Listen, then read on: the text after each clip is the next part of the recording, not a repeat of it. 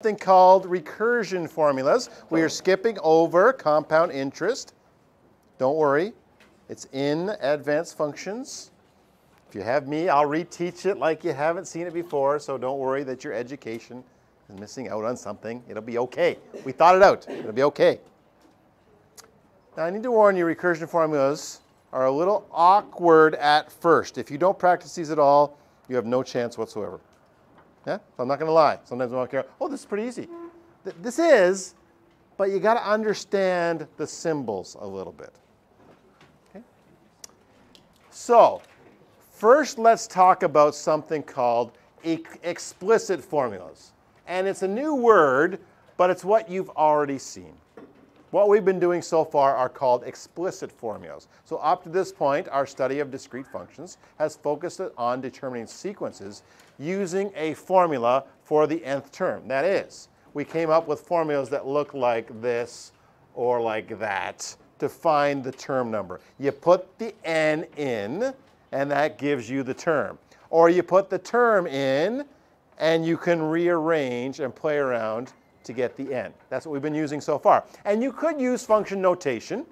We didn't much, but you could use function notation. That's what we've been using so far. Those are called explicit formulas. It says here, if you want any term you want, just plug in the n and you'll get the term. Okay. Those types of formulas are known as explicit formulas. Notice these formulas can be used to find any term in a sequence without knowing the previous terms. That is, I can jump right to term 99 and never know what term 98, 97, 96 are. I can jump ahead. That's nice. Very powerful. Very popular. That's the formulas we use most often. But you're going to have to trust me when I tell you that sometimes a different kind of formula will work better. So, in the formulas we've had so far, for example, if we wanted to find the 8th term, we simply substitute 8 in for n and get the term. Nice. I'm not putting these things down. They are awesome most of the time. Most of the time, this is what you want. Okay.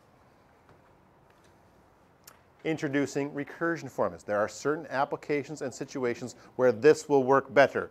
You are free to sort of sneer at these when you're learning about them, going, why would you do this? It's one of those math things, right? There's sometimes in math you learn something like, why do I care? My daughter right now is doing factoring of numbers in her grade 5 class.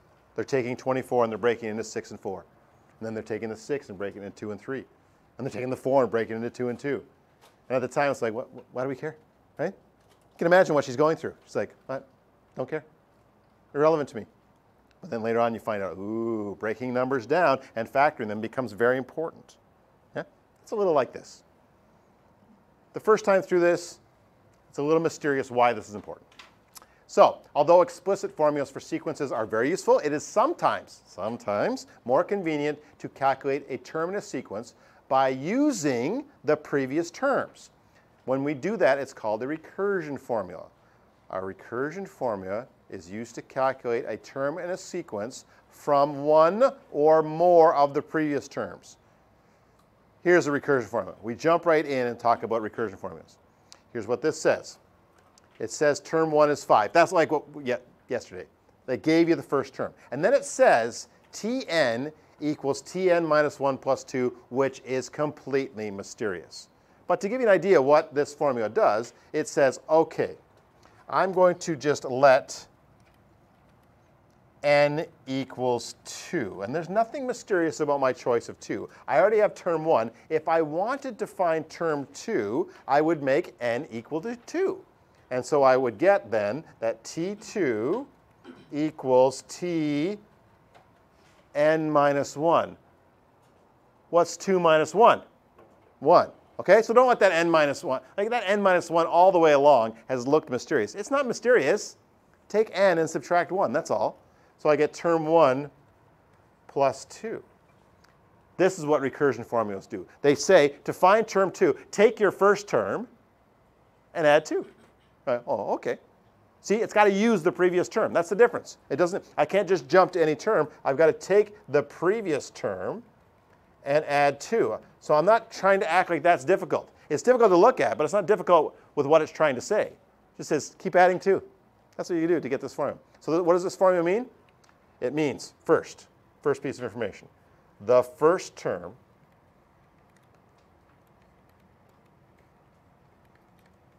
is 5. Yeah? That's what the recursion formula is saying. That's really easy. Yeah, you didn't need me for that. You could have slept in today and avoided the lesson if that's all I was going to tell you today. This second part is a little tricky, though. This is the part that's tricky for people. The second part says to get other terms,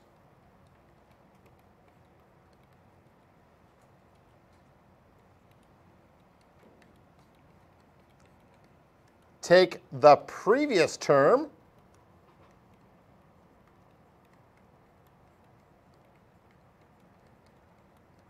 and add 2. And if this was a school that I owned, a truly great school, I would stop that lesson there and say, go to lunch and just keep looking at that formula and looking at that sentence so you get that. It's really vital that it demystifies this whole situation. This Tn equals Tn minus 1 plus 2 looks really scary with all the crazy letters in there. And all it's saying is to get any term you want, take the term that's 1 less than that. Take the previous term and add 2. And once you read it that way, you're like, oh, well, recursion formulas are pretty straightforward, actually. It just gives you instructions on how to find other terms, that's all. I'm not expecting that you should find that easy at that point. Don't get me wrong. Don't misunderstand. I'm just saying there is a point with recursion formulas where you go, oh, I see what it's saying. Take a term and add 2. That gives you the next term. That's all that's happening there. Do you have any questions there? Maybe you're in stunned silence. You're like, let me see an example first. I think I know what you're saying, but I got to see an example first. And that's correct thinking at this point. Don't get too carried away with the questions yet until you see what happens here. Notice recursion formulas always consist of at least 2 parts. First part, information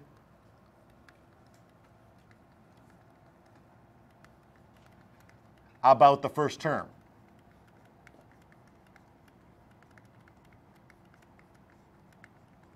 And I'm not going to write some other stuff there I could, which is maybe it's about several of the first terms. That won't be surprising when we run into it. But I'll start with saying, usually recursion formulas, they give you the first term. Then they give you instructions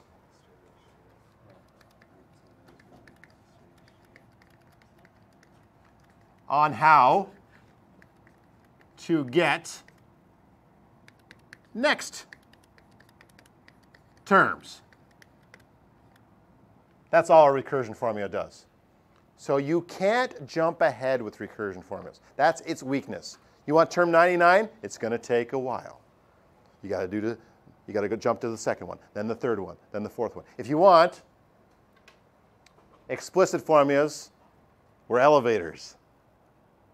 You press number 9, whoop, up to number 9. Recursion formulas are a set of stairs. We can get to floor 9. Well, we got to go to floor 2, then to floor 3, then to floor 4. You're like, I don't like that. I don't like the stairs. I'm like, well, you sure like the stairs when there's a fire, don't you? You don't want to get in an elevator. If you follow my analogy, there'll be once in a while where it's like, uh-oh, better take the stairs. Yeah? In math. Okay? It's a good analogy. It's a beautiful analogy. Let's take the stairs, just to prove we can. More time there? I feel like I'm almost half done already. Here, an example that hopefully calms you right down and goes, oh, this isn't so bad. Consider the recursion formula T1 equals 11. Boom. Gave us the first term. That's usually what will happen. It'll say, here's the first term.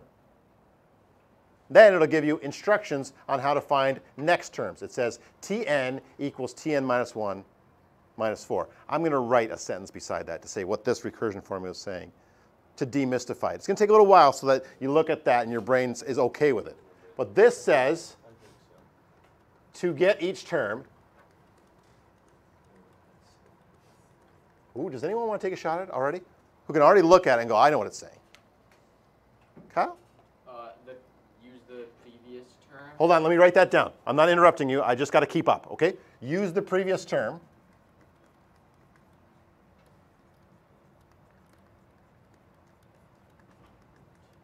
Okay? And then subtract 4. Then subtract 4. Perfect. So don't let the symbology intimidate you here. The recursion formula is just telling you how to find next terms. Don't let the little n's and n minus 1s get you all messed up. Any term you want, take the previous term, that's what the minus 1 is, and subtract 4. Now, what type of sequence do you think this recursion formula will give if we're subtracting 4 every time? Arithmetic. Arithmetic.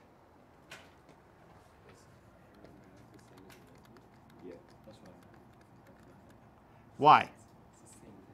Because it will be going down by 4. To which you say, can I just use the arithmetic formula then? Why would I want to use the recursion? Elevator, stairs. Yeah? Usually the elevator. Yeah? Well, we're usually going to take the elevator. That'll take us right to whatever floor we want. But once in a while, there's a fire in the building. Stairs. Write the first 5 terms of the sequence. I'll do the difficult one. 11. It's not supposed to be hard. I can go 7, because you subtract 4 to get to the next one. Then what? 3.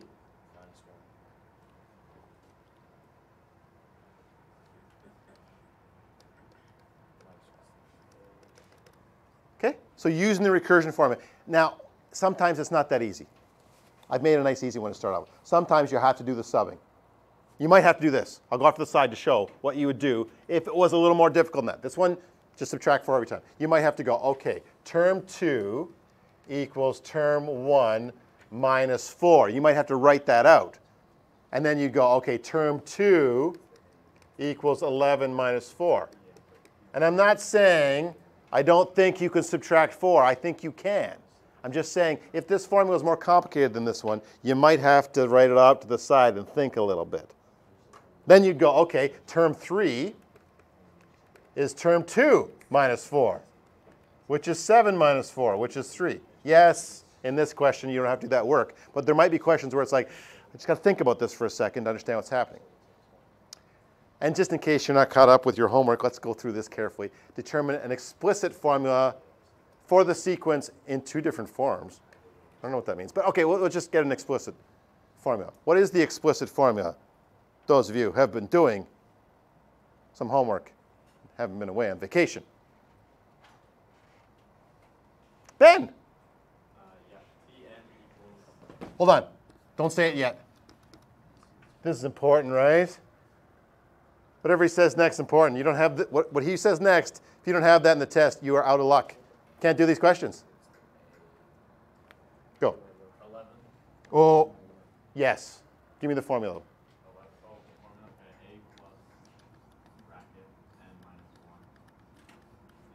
D. He is very smart. We know that. But that's not why he knows the formula. He knows the formula because he practiced a little bit. He's got it memorized. Now go. Tell me. Because that's the first term.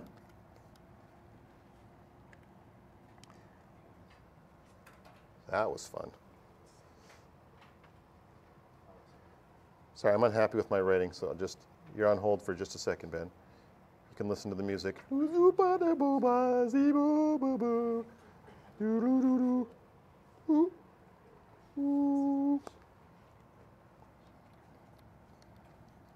Yeah, sorry, go. D. -4. Correct. Good. Could be used like that. But when they say 2 different forms, I don't know. We've done all this work on simplifying. We've been torturing you with simplifying for 3 straight grades. Maybe we should use our skills. Here's the skills. 11, bring the -4 out front. Multiply out the brackets. And then I end up with Tn equals 15 minus 4n. A little tidier to use. That's what they meant by 2 different forms. Now I have both. I got the elevator, I got the stairs, depending on what the question says. They gave me the stairs, I made the elevator. You want to jump to floor 99? Yep. Explicit jump stair, no problem.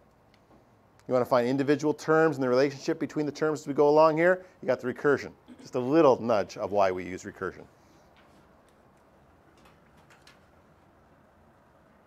Questions? What page is that? 4 of 7. Over half done by my slides. What do you got? You guys are front and back? 3 more examples? All right. Not bad for a Wednesday. Thank you. More time there? Questions? You have questions? No?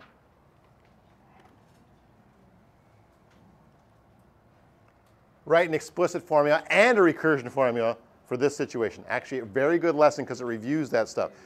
When this gets given on a test, you get given a formula, your first decision is it arithmetic or is it geometric? If it's neither of those, you can't do anything. My test will only have arithmetic and geometric.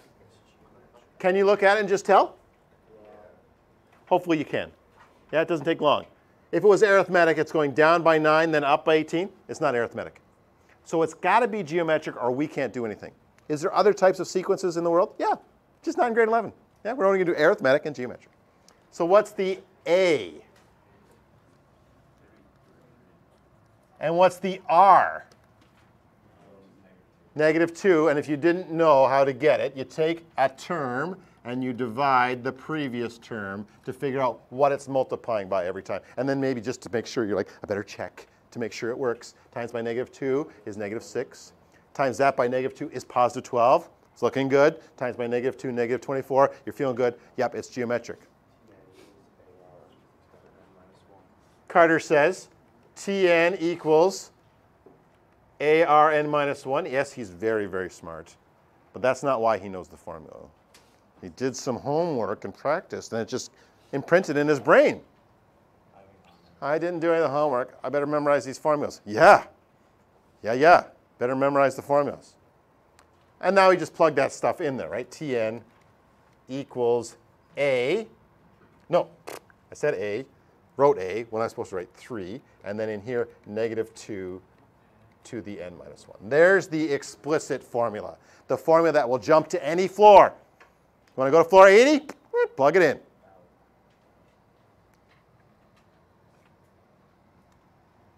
Recursion.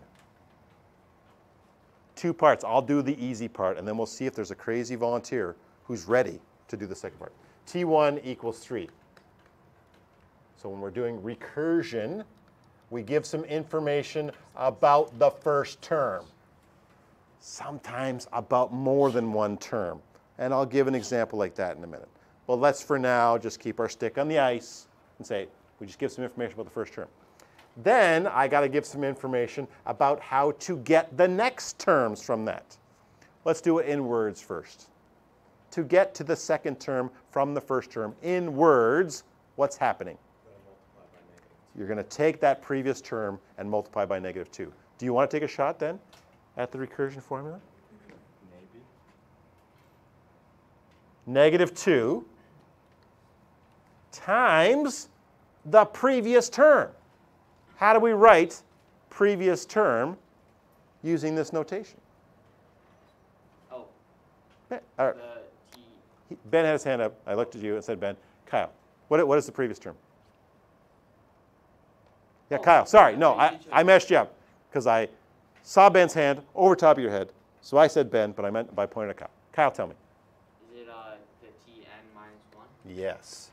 And maybe for some of you that was a breakthrough moment in all of this to go, oh, Tn minus 1 just means the previous term. What, if you're talking about Tn, Tn minus 1 is one term less than that.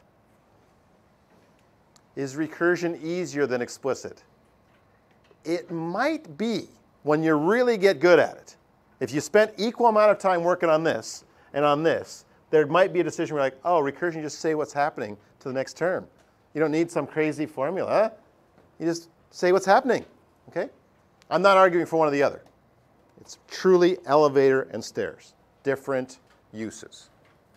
Did I answer the question? Let's get good at that, folks, for this test. Write an explicit formula? Did. And recursion formula? Did. Okay. Whew. Yeah, because then if at the end it said, and then find the first, and then find the 80th term. Oh, that's a good question. Then I said, find the 80th term, which equation would you use? You'd use this one. That's to jump to any term. If you tried to find the 80th term with this, it'll do it. but you better set aside an hour or so to get up the stairs. You'd learn a lot about the terms as you were going, though. Wait, can't you just do 81 though? I don't really get that far. To get the 80th term, I'd need the 79th term, which I don't have. You go, oh, I'll get the 79th term. To get the 79th term, you'd need the 78th term. So you got to go up the stairs to get there. You need all the terms to get there. Whereas the explicit formula says, no, just press the button on the elevator that you want. You want 80? Just put an 80 in there. Boom, I'll give you the answer. Okay? I always thought it meant like term, like the literal number of the term. Oh, no, this is whatever the value of the term is, and the n is the term number. The 5th term, the 8th term, the 50th term. Oh. No O's.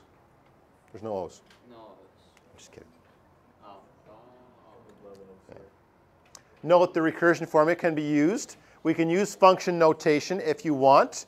And if this confused you, you just go, okay, f at 1, they're talking about term 1. F at 2, they're talking about term 2.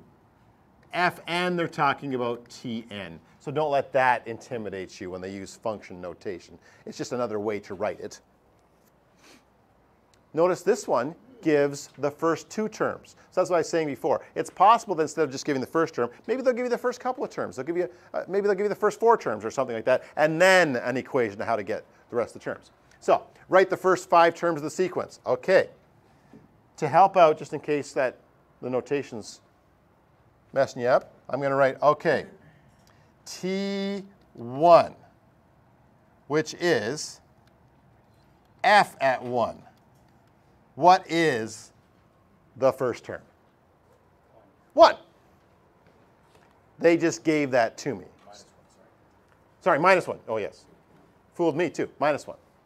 So then they want 5 terms. So I'm going to do the second term. Second term is f at 2 in this question.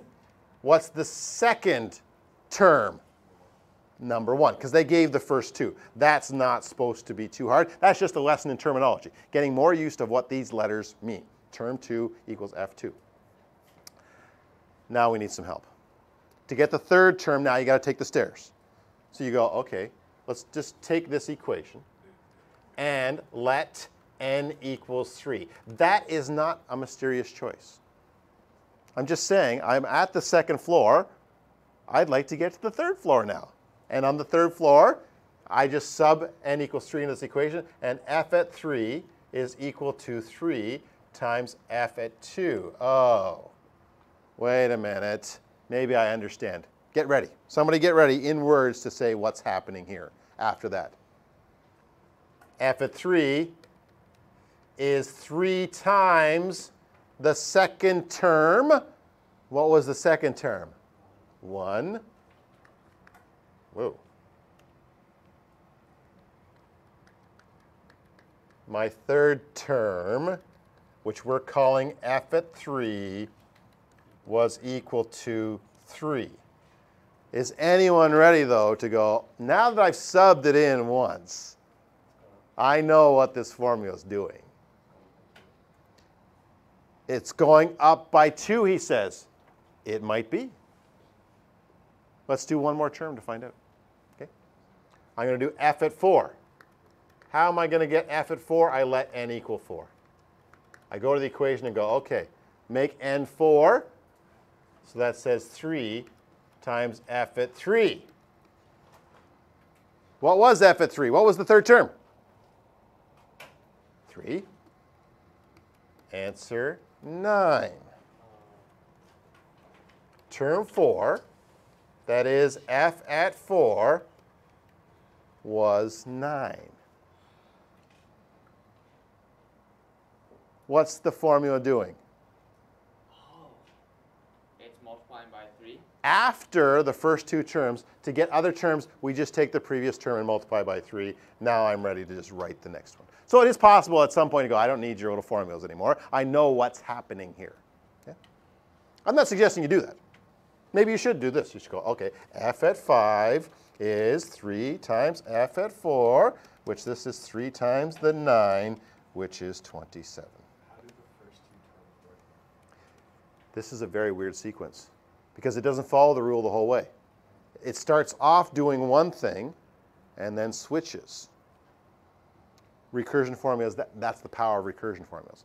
They don't have to follow the rule all the way along. They might change things as they go along. Well, it's one of the powers of recursion formulas, is it might start off with some terms to get started, then once it gets going, it multiplies by 3 every time. So it's just putting our toe into other kinds of formulas here. The nice thing is you'll have the formula. You'll have the set of stairs. You'll have the, here's how you get to the next term. Okay. So you can't make like an explicit one? Perfect sentence. That's a perfect sentence.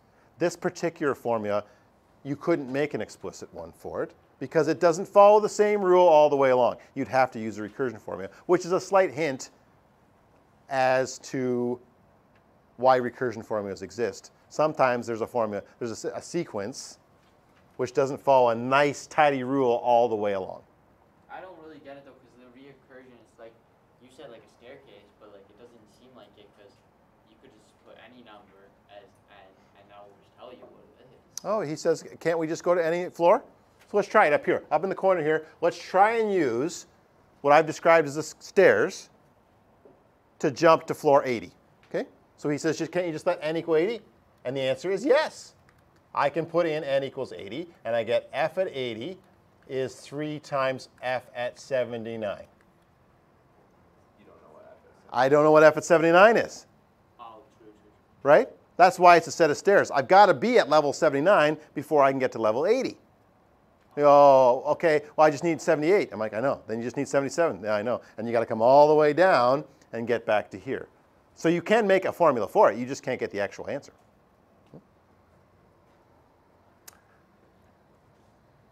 Other questions? One last example. How do you know which one to use? Ah, no, that's a good question. If you want to jump to a specific term, you need the explicit. That's as good an answer as I'll give for now. Other than that, at this point, you're going to have to rely on the questions to ask you which one it's looking for. But how do you know if one doesn't follow the rule explicitly? Oh, you won't until you make the list. That's why so many of the questions are list the first 5 terms. Okay. You might be stuck with it. Even I. Let's say a random formula came up. You get made up some crazy recursion thing. I'd look at it and go, hold on, let me get the first 5 terms. Then I'd be able to answer your question. So even I would be stuck with that.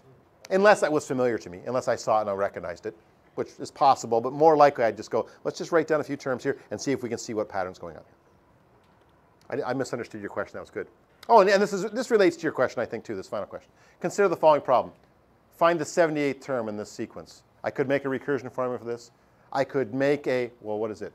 Is it arithmetic or is it geometric? It's geometric. I could make a geometric. Would you want the explicit formula or the recursive formula to get? You want the explicit. Explicit. The explicit formula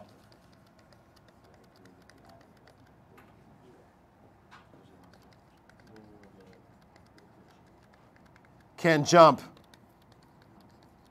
to any term easily. That's its power. And at this point, it's okay if you think, well, I'm going to use explicit all the time. I think it's way better all the time. You're wrong,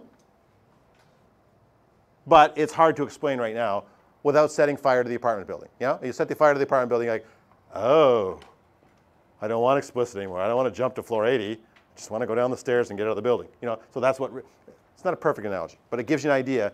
It's not clear exactly why we would want recursive. Okay? Is that it? How'd I do? Well, that's it for the video, isn't it?